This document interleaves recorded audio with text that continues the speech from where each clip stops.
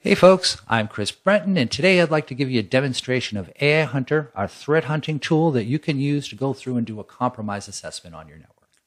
So AI Hunter is made up of two components. We use bro/Zeek to go through and act as a probe. So typically you'll install that on the internal interface of your firewall, and then it'll feed all of its data back to the AI Hunter system, which also provides the user interface that you're looking at here. We use a score-based system. So we go through and we hunt 24 hours worth of data 12 times a day. So every 2 hours, we're looking at the previous 24 hours worth of information to see if any threats are present. We go through and we assign a score based on what we're seeing. So if it looks like it's a beacon, if we're seeing unexpected protocols, some number of points will get assigned to that. You have full customization to change this around any way you want to. And then we'll go through and we'll assign a score to a system. Hopefully your network doesn't look this bad. This is a lab environment with lots of C2 running, so the scores are a little bit higher, but you get the idea. So the concept is this tool is going off 12 times a day. It's hunting your network looking for bad guys, and we can actually go through and generate an alert for that. We can send it to a Slack channel. We can send it to any syslog-compatible system like Splunk. And what we allow you to do is to go in and set a threat threshold and identify any time a system exceeds that. So again, we're hunting 24 hours worth of data. So imagine you have a system that's in pristine shape. It has not been compromised. And then all of a sudden, oops, it gets whacked. Prior to being compromised, it's going to fall below this threshold. Once it's compromised, over time, you're going to see the score go up. So the more data we have showing this system is in a compromised state, the higher we're going to score that system. This is cool because if you think about how our security alerts usually work, they tend to fall into one or two categories. They either go off all the time, the exact same alert, which means we just learn to ignore it, or it goes off once, it's some convoluted alert that's hard to understand, and if you missed it, oh well, you missed the fact that you got compromised. This is a series of increasing scores. So now I could have a junior analyst in a SOC, and I can easily train them to say, hey, if you see the score increase 3 or 4 times and it's going up 10, 20% plus each time, that's an issue. That's something we need to go in and investigate. And the next step from there would be to go into the user interface. So again, my left-hand side, this is my priority action item list. The top of the list is the system most likely to be compromised. Over on the right identifies all the things that we're seeing that it makes this thing, potentially suspect and worth investigating further. All these items are clickable. So if I want to say, hey, you're certain it's a beacon. Why are you certain it's a beacon? I can click on that. And here's my timeline graph along the bottom. So over my 24-hour period of time, my y-axis is quantity. So this IP address connected to that IP address about 2,800 times every hour over the course of 24 hours. Okay, that's a beacon. We do a time analysis. We also do a size analysis, which I'll show you in just a second. So, is it a beacon, yes or no? This visualization makes it real easy to be able to go in and figure that out. Now, as I mentioned, we also go in and we do a size analysis. This is a unique identifier for us, meaning that I'm not aware of anybody else that is, number one, hunting 24 hours worth of data each time. Most use a 2 to 3 minute time period, and that's it, which means if you get a slow beacon, they're going to miss it. But number two, we're also doing a session size analysis. So if you think about C2 and how it works, the majority of the time when this thing calls home, it says, hey, do you have anything for me to do? And it's told, no, go back to sleep. That's the heartbeat. That's the signal that we're looking at right here. Anytime there's an outlier, anytime more data than that gets transferred or a different amount of data gets transferred like we have here, that means that's an indication that this thing called home and said, hey, do you have anything for me to do? And was told, yes, this is what I want you to do. Now, C2 channels tend to be encrypted or at the very least obfuscated, so it can be hard to see what commands went by. But we can see the 288 bytes were transferred. That's not enough to transfer my customer database. It is enough to maybe look at processes in memory, what files are in a directory, and that's about it.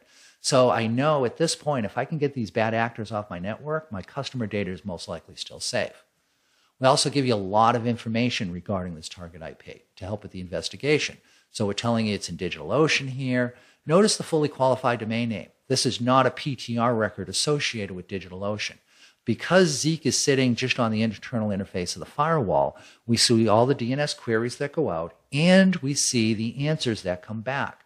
So it's even more data than you'd get out of a DNS log. With that information, anytime we go to identify a particular IP, we show what was the user trying to get to when they ended up at this IP address.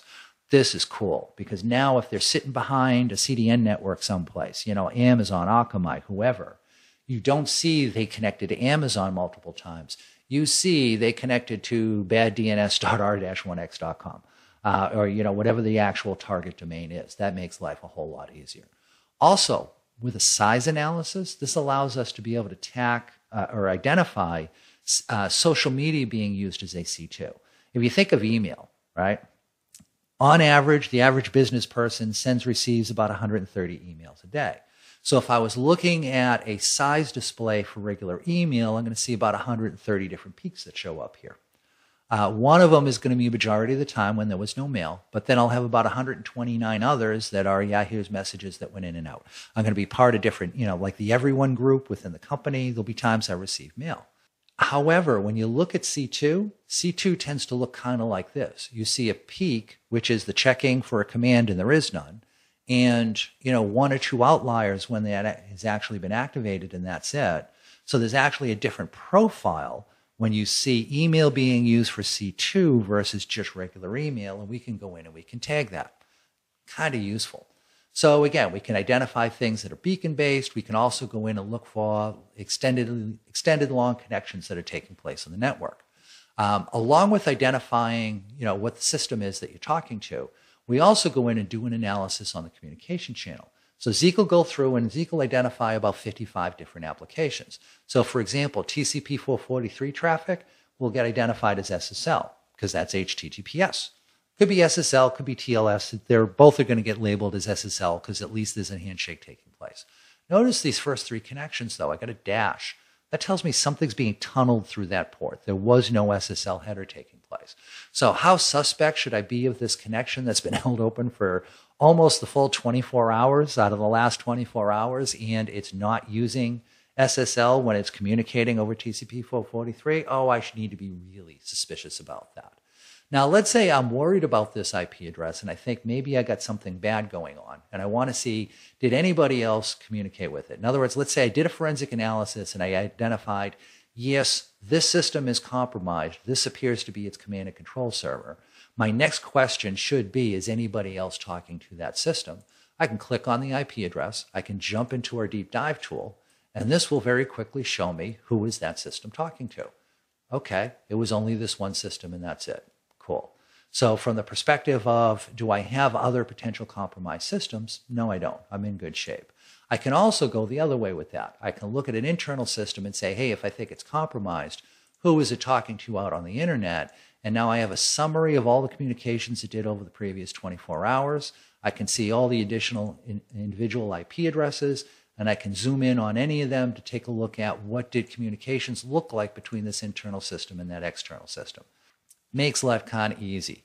Finally, we do a deep dive on DNS. So DNS is the most popular command and control channel today. And it kind of makes sense if you stop and think about it.